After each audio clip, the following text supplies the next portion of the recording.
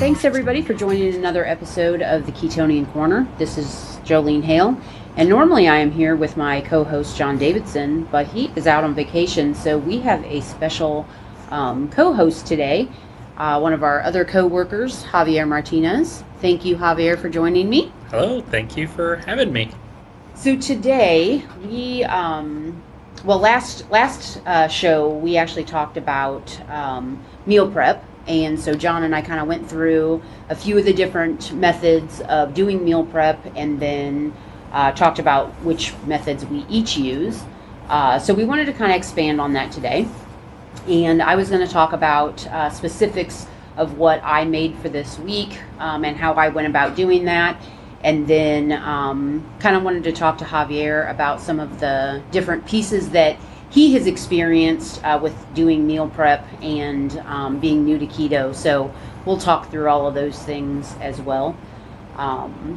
But for me, this week, I actually made some chili, and my chili after keto is not a whole lot different than pre-keto, to be quite honest. Didn't use beans before, so make my chili with steak, some ground beef, and then mostly water. I do put a little bit of tomato sauce and tomato paste in for the flavor, but then the majority of flavor comes out of my spices. So made that for this week. I also made a chicken, it was chicken thighs put in the crock pot, and then made a cheese broccoli soup that I incorporated with the chicken thighs. And then... So it's a cheesy chicken broccoli soup? It is. It is. So the recipe that I had was just for cheese broccoli soup. But I'm not a huge soup fan. I like more of the thicker chowder type of soup to begin with. But I just kind of feel like if there's no substance in there, it's not really a meal.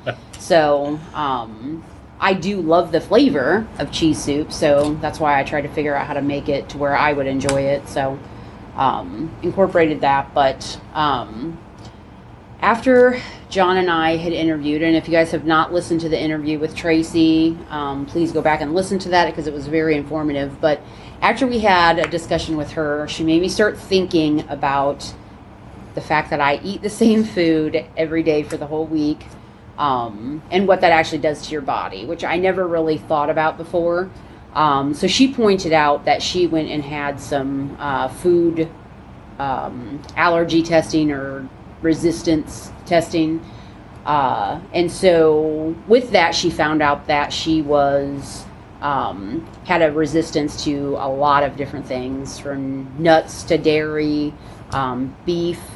So one of the things she found out within the research is that if you eat the same foods regularly, your body builds up a resistance to it. So got me really thinking. I was going to start making that change this week, but we had some things going on over the weekend, and I just did not make that happen. So my goal for next week is that I make different foods for each day of the week. So we're going to see how that works out for me. Are you going to try and meal prep it somehow? What I think I'm going to do is actually make more food, but then freeze it and then rotate it. Yeah. What she told us was that if you rotate a food every 4 days, it would keep you from building that resistance to it. So that's what I'm going to attempt. I'll do a lot more cooking this week. I probably am going to have to do 2 to 3 weeks worth of cooking in one day, so that I can freeze it and rotate the meals out. But we're going to see how this works out. Wish me luck. Can I ask a quick question? Absolutely. What do you mean by resistance? That's a new kind of term. Yeah, so used in this scenario. The way she explained it, and she is going to do a much better job than me doing the explanation of this, but the way she explained it is if you eat the same food continuously, your body builds, and I'm going to call it a resistance, but it builds a resistance to it, so you start having reactions to it. So like with dairy, it could become an inflammatory to you if you have built that resistance to it. So what she found is that through the test, I think there's 3 different categories. You can be mild, moderate, and high resistance to the food. So I can't remember what the mild time frame is to stay away from the food, but I'm pretty positive that with the moderate, they suggested to stay away from the food for 6 months, and then you can start incorporating it again, but then rotate it through, and you shouldn't have that same issue.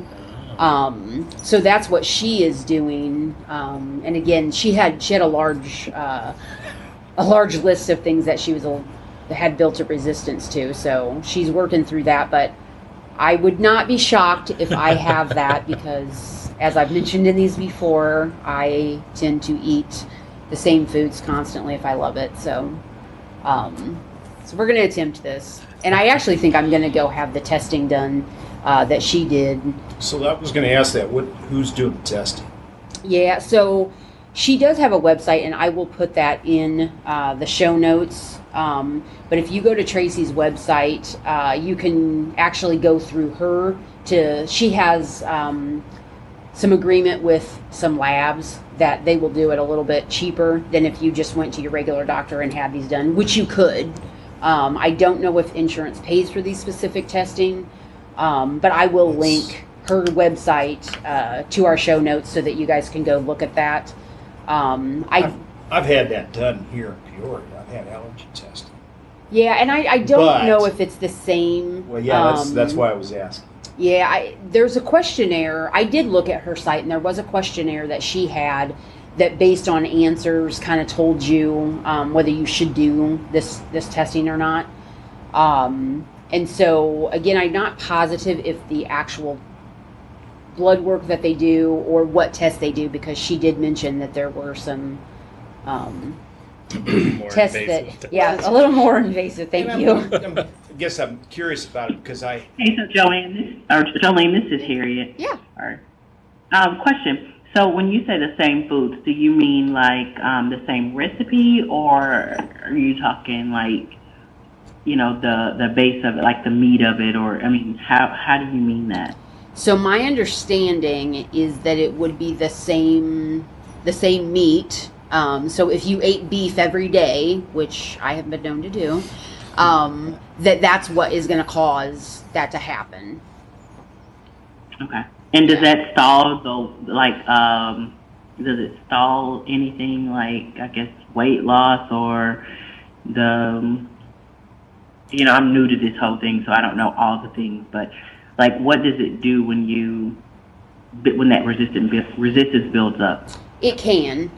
So it can do numerous things. It can cause you to stall in your weight loss.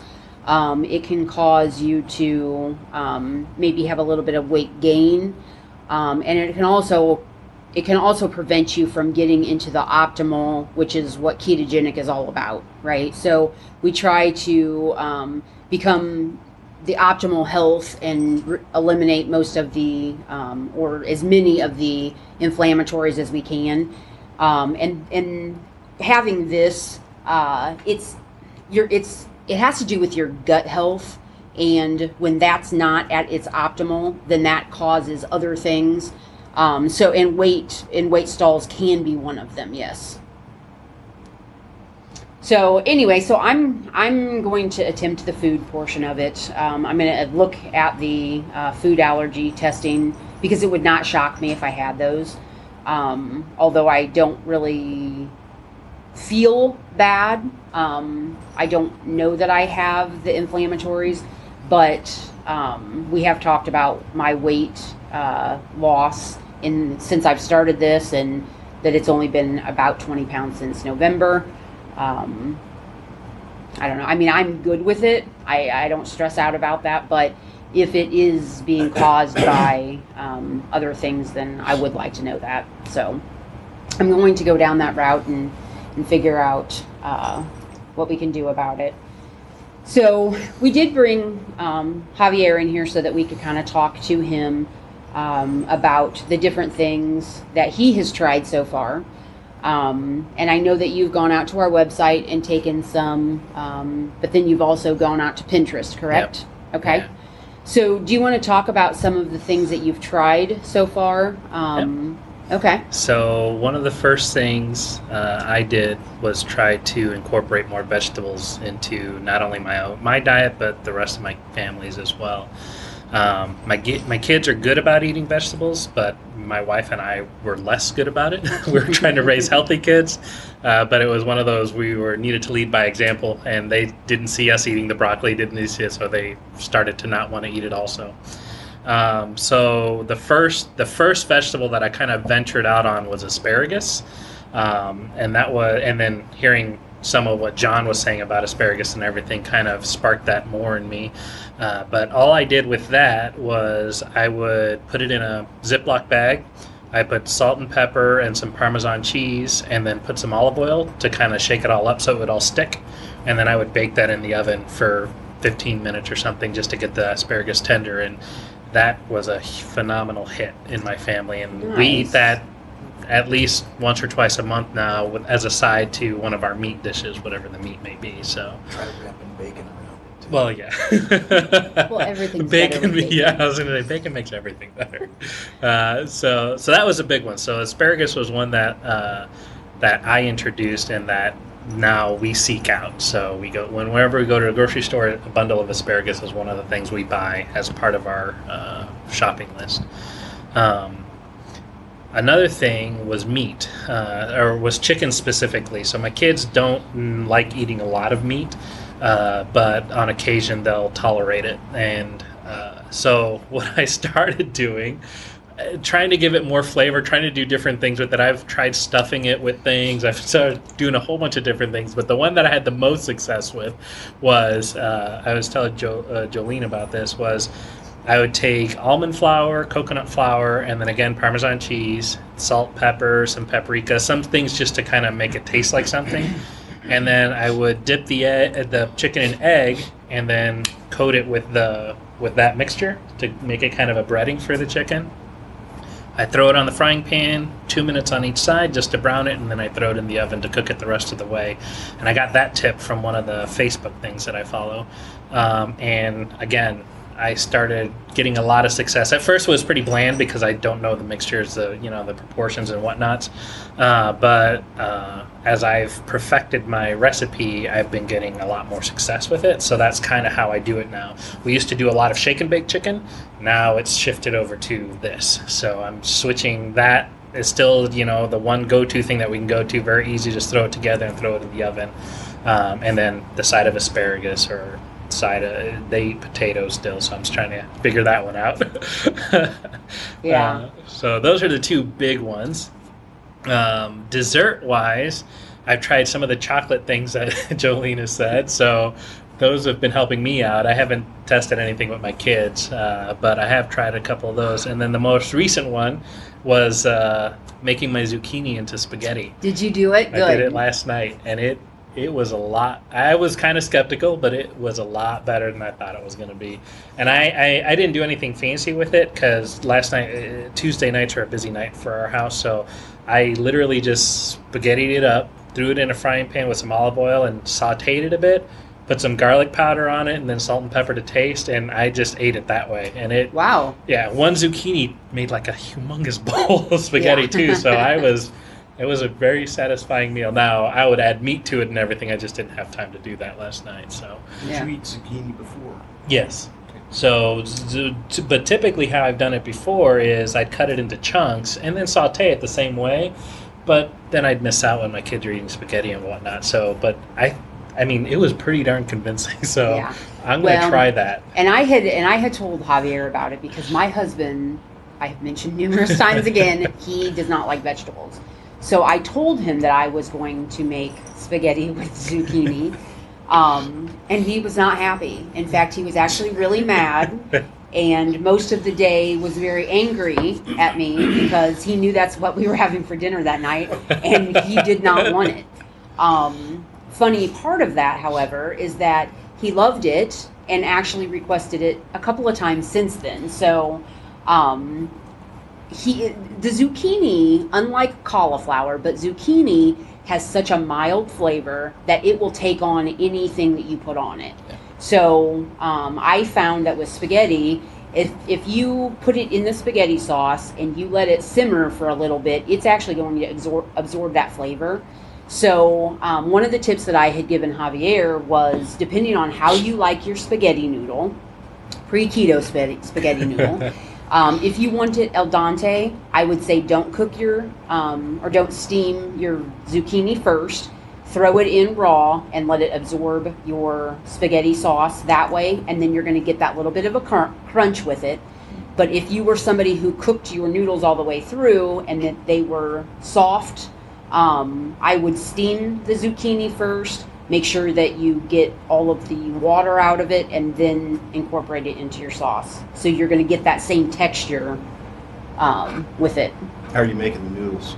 Huh? So is it a specific type of spaghetti sauce? Do you make your own? Is there, do you use something out of a jar? I mean, I'm pretty sure that's probably not the go-to, but just curious. Well, you have to be very careful with jar spaghetti. That is one thing I have not ventured out and done of my own yet. I say yet because I swore I'd never make my own mayonnaise, and I do that today. So it may be in the horizon that I do a spaghetti sauce, but I have found a spaghetti sauce at Aldi's that is organic, and there's a small amount of sugar. I think it's the last ingredient, or maybe the second to the last. So the sugar content is very low.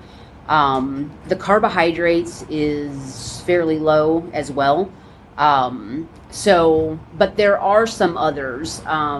I know I can't remember how you pronounce it, but I think the brand is RAO. It's fairly expensive. I was not a big fan of it, but it is keto friendly. There is a pizza sauce that I have used in place of spaghetti sauce. I get that at the Dollar Tree.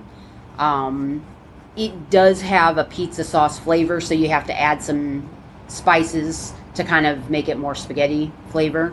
But that one is actually all keto friendly. But I'll put a couple of the names of things that I use in the show notes, just so you guys have it. But I was gonna try. I saw on the Facebook page. There's the Alfredo, chicken Alfredo. I was gonna try that with that.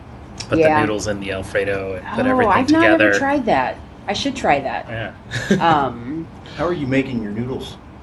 So when I did it last night, I literally just threw it in a saute pan with some olive oil and just sauteed them until they felt. No. How am I? Zucchini is a big round piece. So you make noodles out of that. How do you make the noodles? She has a way fancier way, but she lent me her little manual spiralizer. I don't know where she got it from, but it literally noodleizer or whatever. But I literally cranked the zucchini through it, and it slices it up for me. So I'm not sure where she got it though. Yeah, I don't remember. And I purchased it was cheap. You can get them off Amazon and Walmart. Yeah, the one that I let Javier use, I bought at first because I wasn't sure. Again, the husband hates it, so I didn't want to invest a bunch of money. But because he did end up liking it, and it was not that fun to sit and crank, I did buy a big one, and it's called a Is it the Vegetti? Vegetti. Thank you. And you just hook the zucchini onto it, and there's a crank handle, and it feeds it out into it's super quick and easy. It feeds it out into a bowl. But like I told Javier, I would suggest that you start out with something cheap to make certain that that's what you want, because the Vegettis are not that inexpensive. And if you're not ever going to use it again, I mean, it'd be a big waste of money. So, but yeah, if you just want to try it, Kroger puts them in already done in noodle form in their produce section from time to time. Hy-Vee's got it too. Interesting. And I've never seen that. have you guys looked at the ingredients to make sure that there's nothing? nothing? I just noticed that they make noodles here out of the zucchini. I'll have to check pre-noodles. Yeah, I'll have to check into that. Yeah. The only thing that I do caution on that is some of those things that are packaged for convenience have other things added to it. So I know some of the, not all of, but some of the cauliflower, the riced cauliflower, have ingredients in it that's I think this not is in very the good. organic section. Okay. I think that's where I've seen it. So Okay. Yeah, it's just what they take out of probably like maybe they cut up themselves. It's like just has it's not like in a bag. It's like has a clear plastic wrap over it where they weighed it and so like it put came their from the own deli? Yeah. Okay. the ones I seen were packaged. Okay. Okay. That came from some processing. Okay. And I didn't know quite what to expect, but I was very Well, pleasantly surprised that, I mean, they were really noodle-like. They were Yeah. long strips of noodles, so you were able to like suck it up like spaghetti. I mean, it was really, really good. So Yeah. I'm definitely going to do it again. I've never liked zucchini. But then the only way I've really had it is either in zucchini bread or my mom would just boil it. Oh. Yeah. And again, I mean, zucchini will take on whatever flavor. So Yeah. if That's spaghetti good. is something that you're missing, Yeah. that is an alternative that I would suggest. Now, there are things like the spaghetti squash, but that has a stronger flavor. Yeah. So That's not the same. yeah, Yeah. it's I've grown spaghetti squash in Houston. It's not. yeah. I mean, you definitely have to like spaghetti squash to eat that as an alternative. Yeah. Where zucchini, I feel like you're not getting the flavor of the zucchini in it. Spaghetti squash is like squash. Yeah. Yeah. Yeah, I was I've not done a it fan. too, and I wasn't a fan. I've tried multiple times. Maybe I did it wrong. Yeah, it's a definite distinct flavor, much like cauliflower, which brings us into the next thing Javier and I had talked about. So cauliflower you can do numerous things with, and I think the last show I made mention that I was trying to make macaroni and cheese out of cauliflower. Yeah. And numerous people say that it tastes like macaroni and cheese, but I got to tell you, I do not know what macaroni and cheese they ate because it tastes like cauliflower with cheese on it, which I'm not a fan. I thought it was disgusting. My husband loved it. Who proclaims that he hates cauliflower? I'll just tell you that. But yeah, I'm not a fan. And so there are other things you can use it for as well, like pizza crust. Again, I'm not a big fan. I have found other alternatives for pizza crust that I like a lot better. But one of the things I was telling Javier about was the grilled cheese. My husband loves those. There's some tips on it that you have to make certain that you get all of the water out of it before you try to make it. So what I have done is I generally buy them in the bag, and you can get them at Costco or Walmart or whatever. But if it's not a steamable bag, I just poke holes in the bag, throw it in the microwave within that bag, and create my own steam bag. And then I put it in cheesecloth, and I squeeze it and squeeze it and squeeze it until you cannot get any more water out of it. And then when I form it in the pan, I form it into like a sandwich shape or a bread shape. Brown it on one side, turn it over, put the cheese on it, and then let the cheese melt as the other side is browning. And my husband and my mother loved them. Again, unless for that one you have to put a lot of spice in. I put a lot of oregano and I don't know, basil, I think. It was more of an Italian flavor. I was able to eat it, but I still was not a lover. I just think cauliflower and we're not friends. And I don't think we're ever going to build a friendship. So, but have you tried that one yet? I haven't tried the grilled cheese. I just haven't tried that one. But what I did do was about 2 weeks ago, we were doing fried rice. So I made fried rice for the rest of my family the normal way with rice.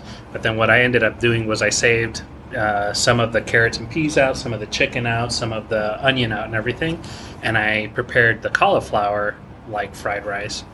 I looked at the back of the fried rice seasoning pack, so it was salt, pepper, garlic, paprika, some other things that I tried to imitate, and I put that all on the cauliflower as I was sautéing it in like a pan, kind of, again, to simulate stir fry.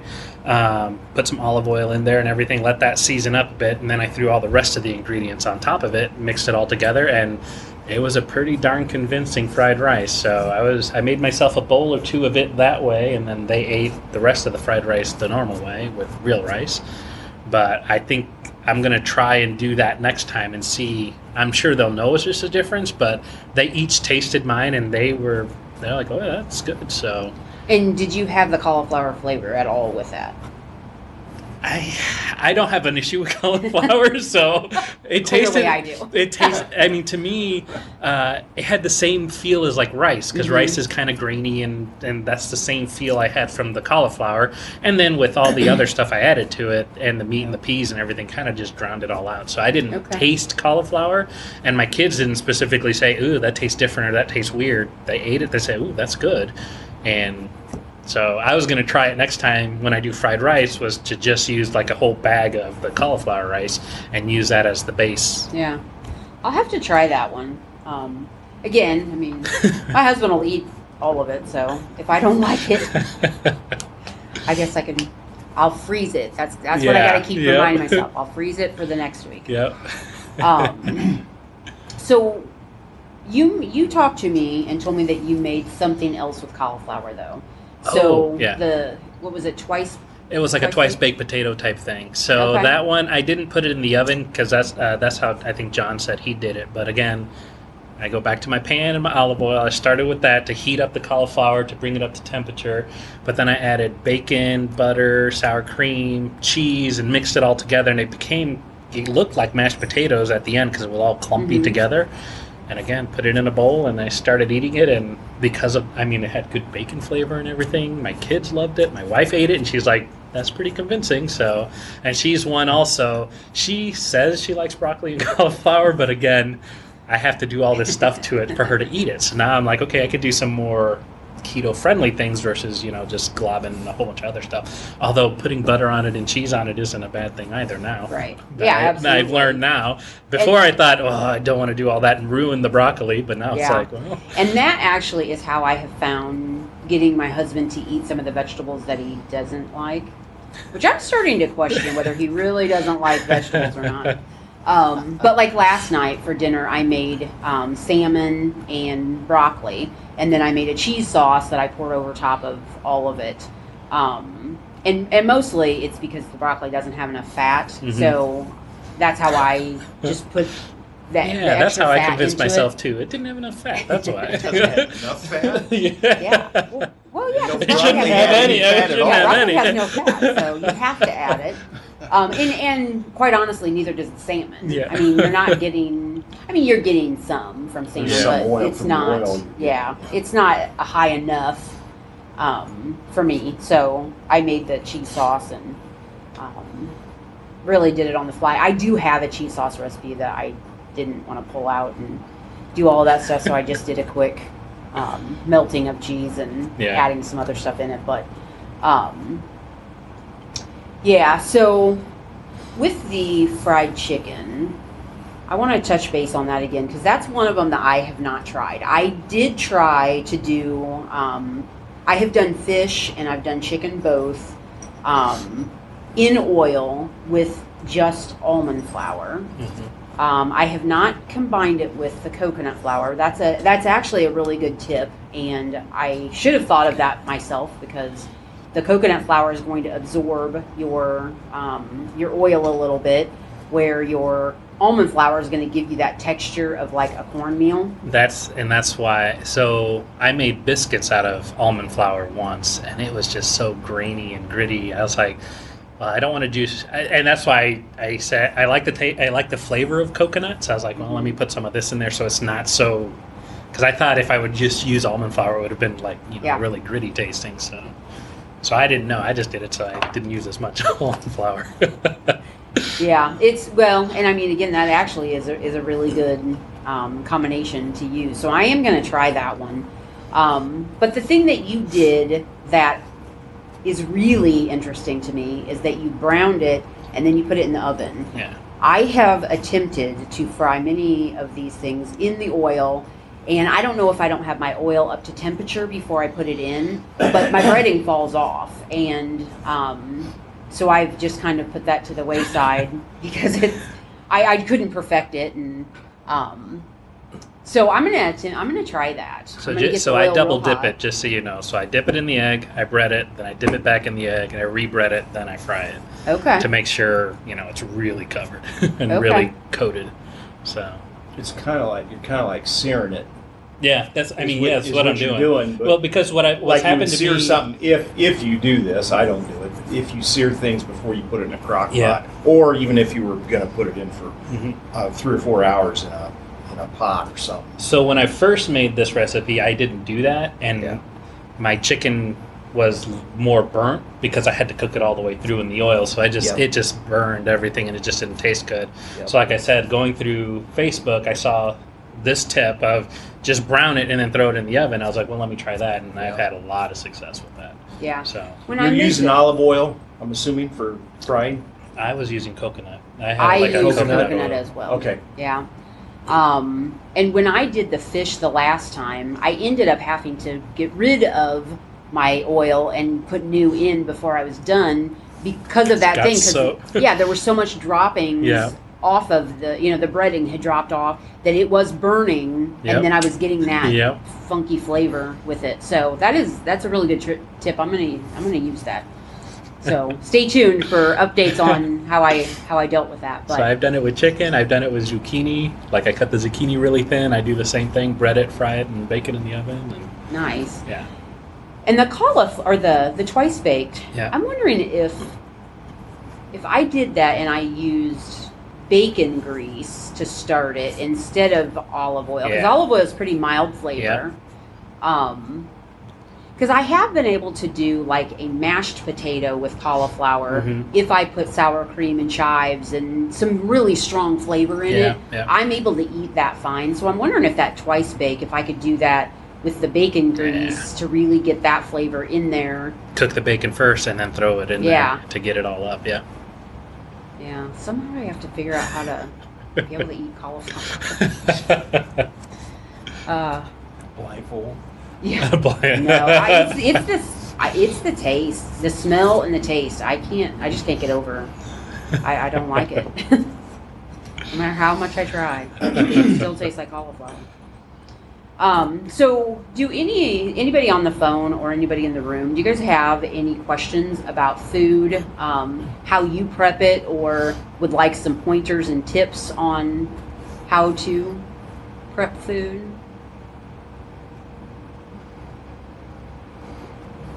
No? Really? I've been making meals one day a week for 10 years. So that's really nothing new to me. Well- not keto. Yeah, that's what I meant, But- like specific but, to yeah. how to I do actually stuff. have a question. Sure, go ahead. What do you drink besides water? So me personally, I drink water. I put lemon in my water. If I want something different, I'll put lemon in the water. There are some diet sodas on the market that are made with stevia. You can find them at on Amazon. They have several different brands that are made with stevia. There's one called Zevia that you can find at Kroger. I have tried them. The root beer is okay. The cream soda was okay. The others were fine, but they did not, to me, they did not taste what they were supposed to be simulating. Yeah. So there's one that's like a Mountain Dew. There's one similar to a Dr. Pepper. I did not think they tasted like those things. Not that they were terrible, but it wasn't something that I probably would go to. But I'm not a big soda drinker. Does anyone? I'm not either. I was thinking more of like juice. Yeah, there would be no juice that would qualify as keto friendly. I found some, and I don't know if it's necessarily keto friendly, but there's drink mixes that do use stevia, and it's low carb, like 3 grams for 16 ounce. It's true citrus. They have true lime, and they've got a bunch of other different flavors. What was the name of it again? Well, it's true citrus, but then they have different flavors. So there's lemonade, there's watermelon, there's black cherry, lemonade, limeade. Walmart's got it, and just about everybody carries it. But I like to usually stuff. Those are by glass. They also make picture packets, but not many people carry those, so I get that online. Yeah, I would just, again, check the label, see what the ingredients are. Just because it's low carb doesn't necessarily mean it's okay, because the ingredients do matter. So I would just say check those before you purchase, because don't be like me and purchase something even a year into this, and I preach this to people all the time. I still have been known to do that. So I just bought something from Costco. So when I look at the label, oil. what am I looking for? I'm sorry. So, well, you want to make certain that there's no sweetener in it that they hide. So you can go out on our website. There's a list of the different sweeteners, but the most popular one that they put in are dextrose or maltodextrin. Also Ace K, which is not always the name they put on the label. It's ACE with I don't know, it's a really long word, and then potassium. So if you see a word that's probably 10 letters long that begins with ACE and then says potassium after it, that's probably what it is. Those are things that I would steer clear from.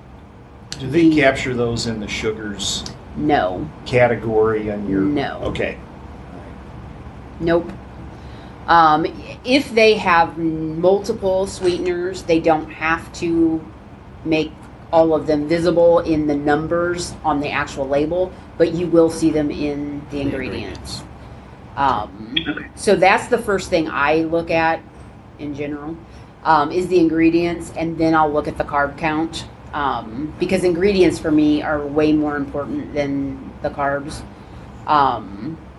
So yeah, I mean, they're on our website, Harriet, there are a list of all of those that you could even print out and have with you. But if you're ever in question, just buzz me and ask me. I'll tell you. You could take a picture of it, send it to us. You guys, again, you can always reach us at ketoniankorner@gmail.com. Send me a picture of a label if you question what it is. I'd be more than happy to help you out. But the store-bought things you really, really have to watch, because there are a lot of hidden things in those labels. So. Okay. And the other thing I wanted to ask about was fruit. Are there any fruits that are okay to eat? I would say in the very beginning, I would recommend against them.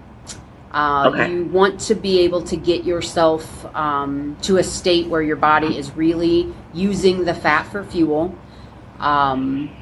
After that, you could start eating berries. So strawberries, blueberries, blackberries, raspberries.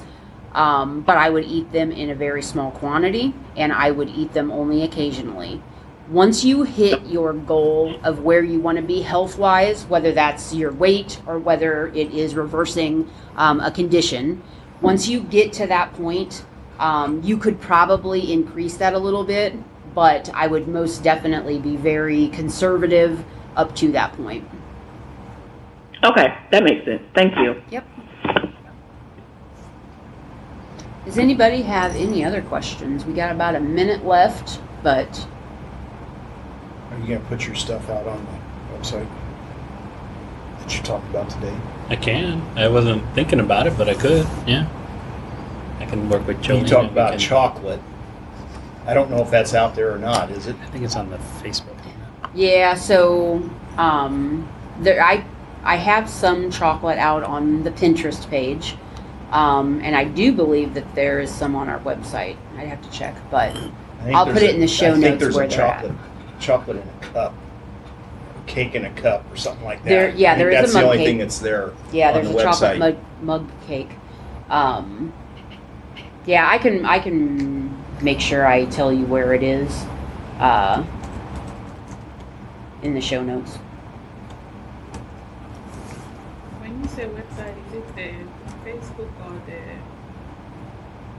I've been gone for a while. Yeah, so we have we're on almost all social media. So we are at ketoniankorner.com, ketoniankorner@gmail.com. We have a Facebook group, which you're in luck because everything is Ketonian Korner. We also have Pinterest, we have Twitter, we have YouTube, we have SoundCloud as well. I might be missing one, but I think I hit them all. But you guys can, like I said, if you ever have any questions, you can hit us up on our email account, and I generally am the one who is answering that because John doesn't do social media too much. But I do try to get those answered within 24 hours. So hopefully you're not standing at the grocery store wanting me to answer right away. But they do come through on my phone, so I may answer it right away, but it just depends on where I'm at and what I'm doing. So I don't think I still get the Facebook. I used to get it from okay, we can hook you up and get that on there. So okay, well, we're at time now, so thank you everyone for joining us for another episode.